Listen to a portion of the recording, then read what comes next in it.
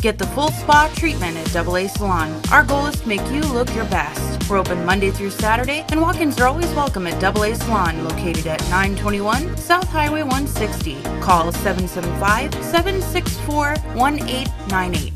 This is no surprise. There is a connection between our mood and the foods that we eat. What we eat every day is a daily investment in how we feel. Dr. Susan Albers is a psychologist for Cleveland Clinic. She was not part of the study, but says ultra-processed foods trigger the release of dopamine into the brain, which makes you feel good.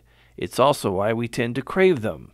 However, as the study found, participants who ate a lot of ultra-processed foods, particularly foods with artificial sweeteners, were at higher risk for developing depression. Researchers are trying to figure out why that is, but note it could have to do with how artificial sweeteners affect the brain.